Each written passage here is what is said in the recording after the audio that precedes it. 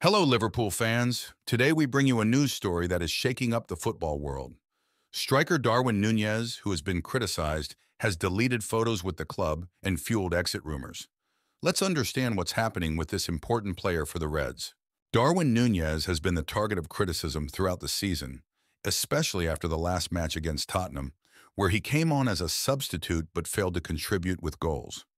Despite this, Núñez is one of Liverpool's key players this season with 18 goals and 13 assists in 51 games. After the victory over Tottenham, he deleted almost all photos with the Liverpool shirt from his Instagram account, fueling speculation about his future at the club. Despite Liverpool's inconsistent season, there is still hope for the Premier League title, but the team needs unlikely results to go their way. Jurgen Klopp's imminent departure from the managerial role also adds uncertainty to the club's future. With Núñez's potential departure, the Reds may be preparing for a major overhaul. Darwin Núñez's situation at Liverpool remains uncertain, but his departure could mark the beginning of a new era for the club.